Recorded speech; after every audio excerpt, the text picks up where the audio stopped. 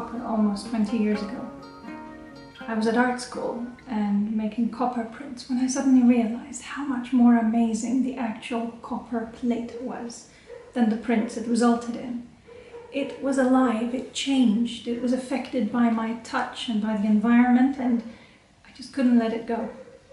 Since then, I've been working with copper, bronze and brass. I've been adding my own chemicals to both etch the metals, but also to create different colors.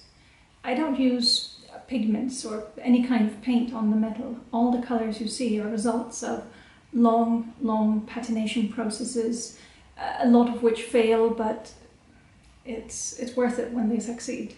I'd like to be able to predict it all, but I can't. As a bonus, that does mean that there are new discoveries along the way. Portraits fascinate me. Over the years, I've created a great number of them. Some of them using thousands of individually patinated squares of bronze pieced together to create something that up close is really abstract, whereas at a distance it becomes almost photographic. In recent years, my portraits have started to include much more of a context. I use different elements relating to the person being portrayed. Texts that in some way either are written by the person or mean a lot to them. Portraits are such a special kind of artwork. When I create them, I need to not only get the likeness in there, but a person's character. There has to be so much feeling in it. Creating the Joseph Brockdorff portrait was both a massive challenge and a huge inspiration. So much history, so many accomplishments, so much character to pour into this work of art. I created it using etched and patinated copper, bronze and brass. A number of chemicals have been used to get the exact patinas, and other chemicals used to etch deeply into the metal, sometimes etching all the way through it.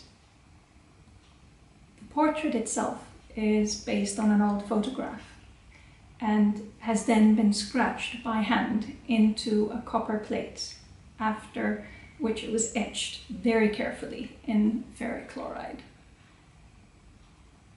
The result is one that I hope Joseph Brockdorff himself would enjoy.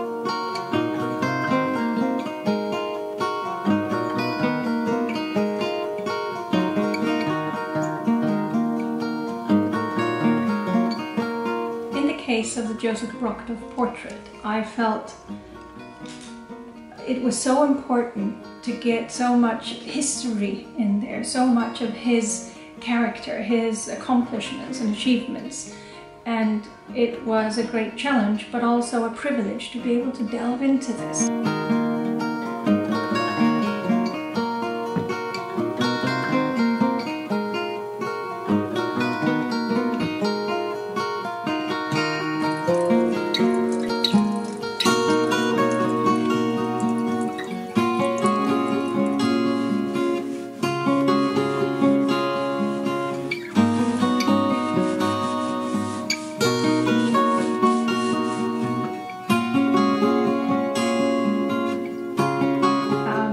Techniques are more about getting a feeling for him than just a portrait-like likeness.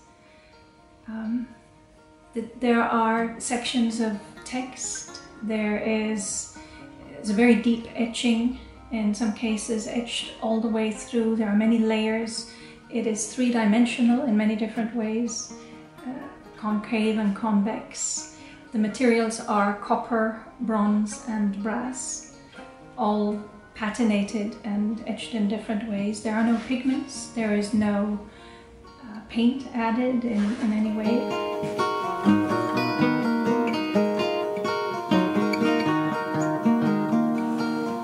One of the texts included in this portrait is actually written by Joseph Brockdorff himself about the company.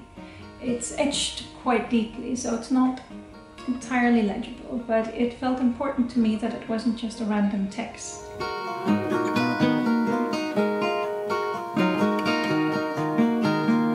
This portrait is, I think, as far as you can get from traditional standard oil paintings.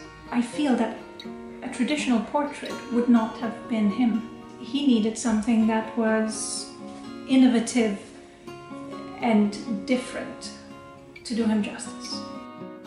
It's been a privilege to create a work of art for such a creative pioneer who turned what he did into an art.